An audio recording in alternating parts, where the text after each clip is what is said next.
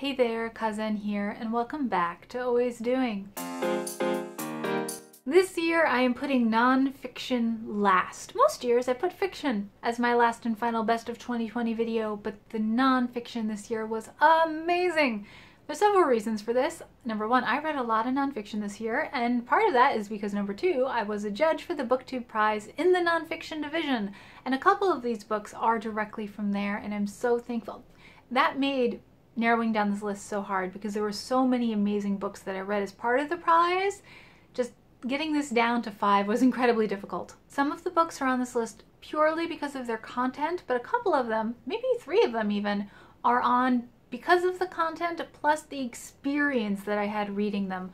One of them is Working by Studs Terkel. This book originally came out in 1972, and Terkel is a radio man and an interviewer, and this is an oral history of sorts about what it was like in America at the time through the lens of people talking about their jobs. And there's so many things that are fascinating. First of all, even though he's a white dude from Chicago, he talks to people from all over the country, all different backgrounds, all different jobs, and there's some things that don't really exist anymore that I was really interested to see. Some people talking about how early computers really affected their work as stockbrokers, for example. There's one woman who is lesbian, and she talks about how that affected her at work, and in her profession she was able to get through it okay. People knew about it and it was fine, but just the perception people had of queer people in the 70s, it's very like looking back at history. It's fascinating. And the experience of this book is that I annotated it. It was the first book I had annotated in years and years and years, so I developed my own annotation system. I had like 3 colors, I did the thing. I also have post-its of parts that I liked. And I went through this big thick book in a month. I figured out how many pages a day I would have to read, and that experience was wonderful. I know I'll be going back to reread this.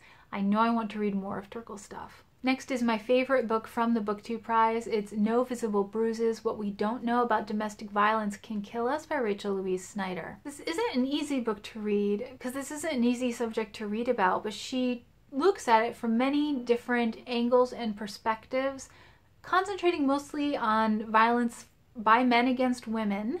That's the largest proportion, though definitely not all of domestic violence. And within that, men who end up killing their partners and their kids. In the beginning, she follows one case chronologically, talking to family members on both sides and figuring out what happened in this particular case, showing us what domestic violence can look like, why it is so hard for women to leave these situations. But it's not only that, it's not only from the victim's point of view, she also talks with abusers, and then at the end she talks with advocates and people who are working to help break this cycle, to help the women, and just, it's a lot. It is a lot, but I feel like Snyder, what she does is she'll come up to something hard, and then she'll back away from it and attack it from another angle and then come up to it again, which helped me as a reader. This would leave me verklempt on the train while I was reading it, but so incredibly valuable. This is something that we all need to know about because, like the title says, it can kill us if you don't know what to look for and not know what everything is. Just incredible. Then we have When We Do Harm, A Doctor Confronts Medical Error by Danielle Ofri. I did a full video review of this that I will link both up here and down below, so I won't get into too much detail now. But Ofri is an internal medicine doctor in New York City. I love her books. She talks a lot about the human experience of doctoring. And here she's talking about medical error, and not just in the checklist manifesto way, which is like, if you have a procedure, how do you stop from making mistakes in the steps of the procedure? As you can tell, the answer is to make a checklist. But she talks about error in other areas, especially things like diagnostic error. When somebody comes to you, a patient comes to you with a collection of symptoms, how do doctors figure out what they have, and how do they get that wrong? And how do you correct that? Because it's in their thinking process. It's not, please follow this checklist. You can't do that with something as nebulous as gestalt over what's wrong with somebody. This is another book that has some hard to read parts because she goes in depth into a couple of cases of medical error that weren't under her watch, were some other people, and it's infuriating in parts. The law really needs to change in some states in the United States because there's some things that are just not good, but I learned a bunch. Absolutely fascinating, and it doesn't end on a completely down note. She has tips, things you can do as a patient to make sure that you do not end up the subject of a medical error, and if, heaven forbid, something does happen, people you can contact, advocacy groups, and the rest.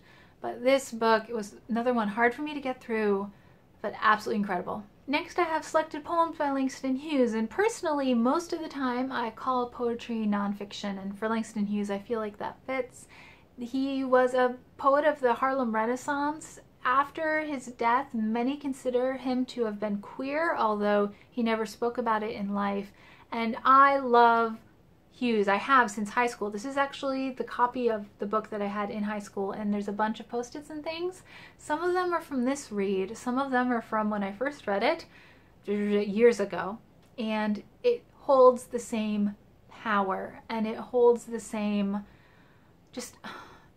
and the thing is, because he's African American, the issues Black people are facing now aren't all that different from what they were facing in the 50s and earlier, and it's heartbreaking because of that. Some of these poems felt so recent and new and raw, even though they were written over half a century ago.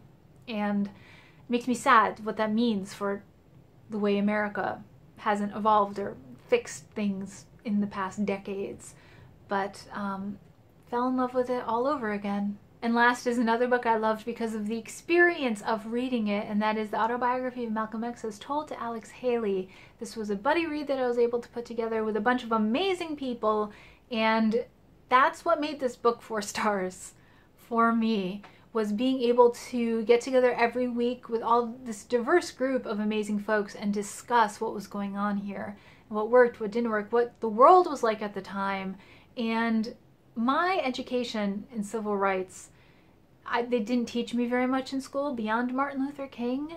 We never touched Malcolm X, and we had some great discussions about how maybe that was, in a weird way, a service, because his legacy hasn't been watered down. It hasn't been homogenized or made mainstream the way that Dr. King's has been.